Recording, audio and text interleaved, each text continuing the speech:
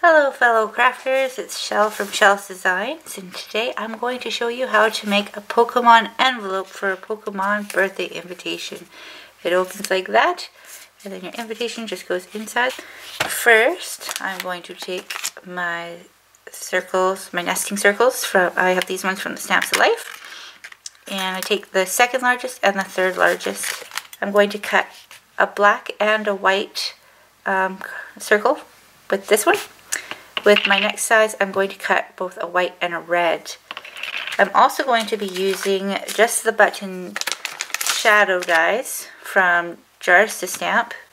And I basically need a black in this size and a white in that size. And that's going to make our little circle. Super duper easy. I'm going to go ahead and go cut those and I'll be right back. Alrighty, I am back. I cut my big white circle. That's going to be the background one. The next one, I cut the black one in half already. Sorry, I did that off camera. I forgot to tell you to do that.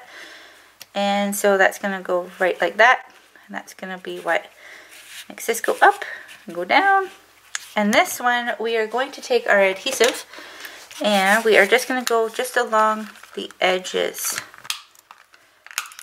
You don't want to go too far in because you want to make it into a pocket. So you want to be able to slide stuff in because you want to be able to slide it down.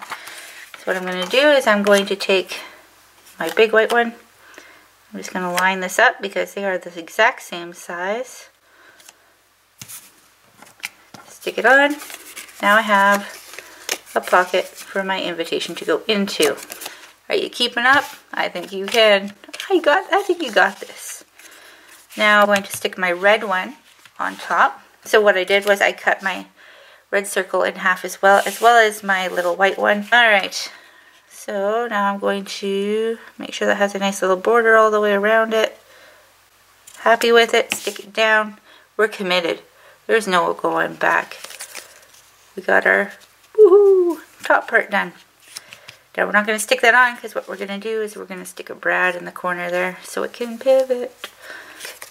Our half white one onto the black. Same thing. Same dealy-dallio. You got this. Stick it on. Are you happy with it? I hope so. Now with our little circle, I like to put it so that it's on the base, so it's not going to move, but it's going to have the effect that we want. My little shadow dies from the Jar to Stamp. Okay, so I cut out my little black and I cut out my little white. I'm going to put adhesive on the back. And now I'm going to stick that on there, like so. Make sure you put adhesive just on the one side.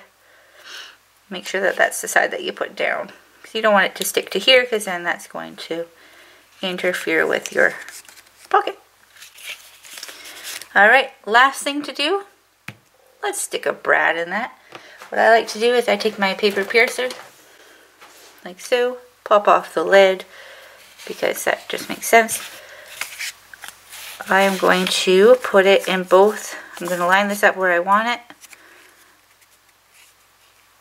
I'm going to put it over this part of my Stamper Secret Weapon, because this is the stabby part. I'm going to put it in close enough so that it's not going to rip off the edge and go through both layers. Ta-da! Magic. Magic is happening right now. Now we're going to line up the hole in the brad and we're going to stick it in. Now I like to see where it's going to land before I open up my brad. See how that's poking out the edge? Not safe! So let's just turn that puppy.